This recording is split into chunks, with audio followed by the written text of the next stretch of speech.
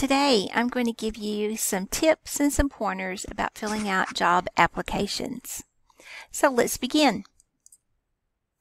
The purpose of a job application is to let that owner of the business or the manager spot your strengths and your weaknesses very quickly, and it's also a way that they can compare one potential employee with another potential employee, since each application will have the same questions on it. So we're going to learn a few things that you might need to know before you go to fill out that first job application. So plan ahead. Plan where you want to apply. And in doing so, find out the name of that business owner or the manager that you would need to speak to about filling out a job application. Most businesses are happy to have people come in and ask to fill out a job application, whether they actually have openings at that time or not. The completed job applications will go on file until they do have an opening that they need to fill.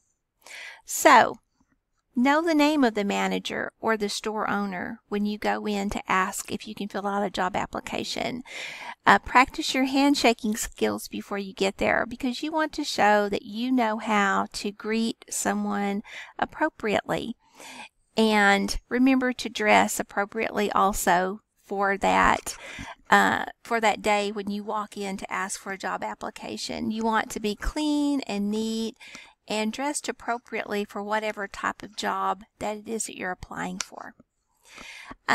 When you go to fill out a job application, or you go to request to fill out one, be prepared. Being prepared will show that potential employer that you are serious about getting a job.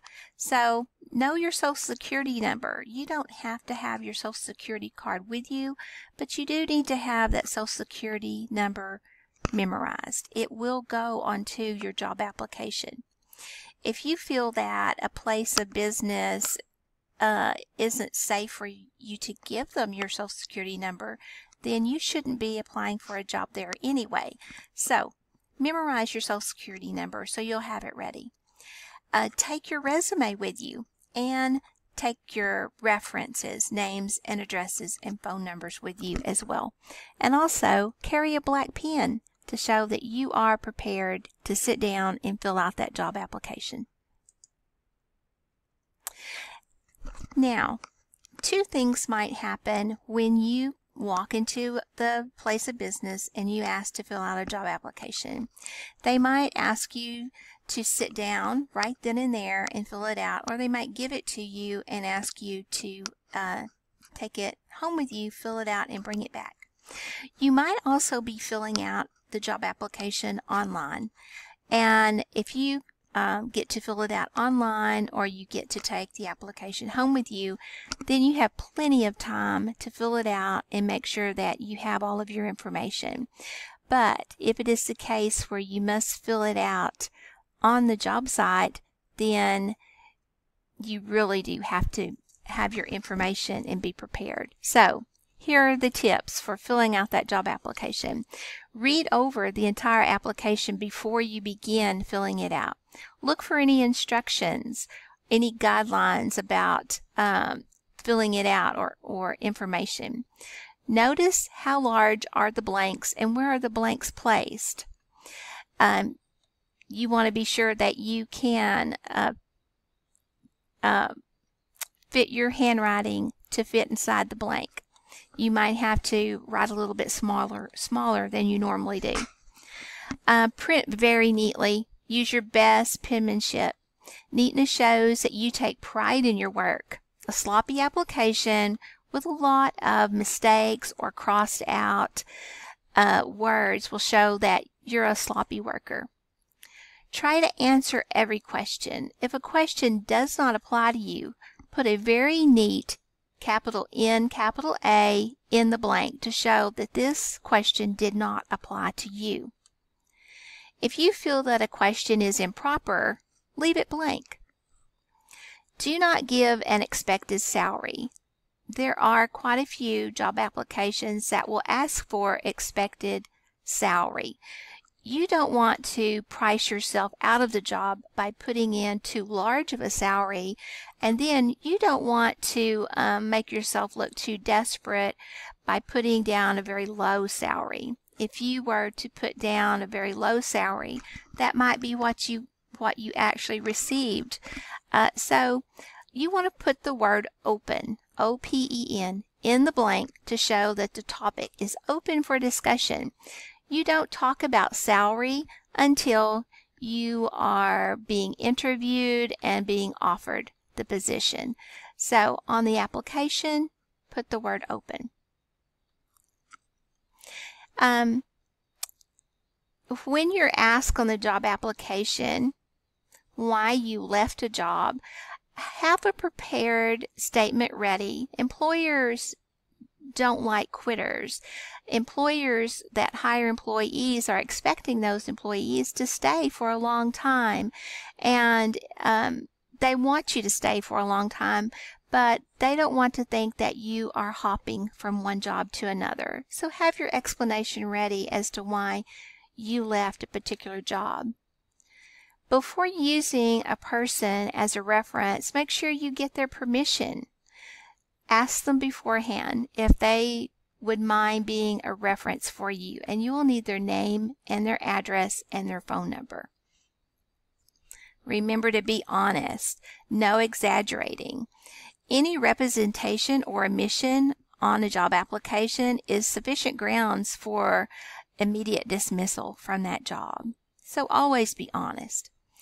And do not forget to sign and date the application after you have read it and agreed to its criteria.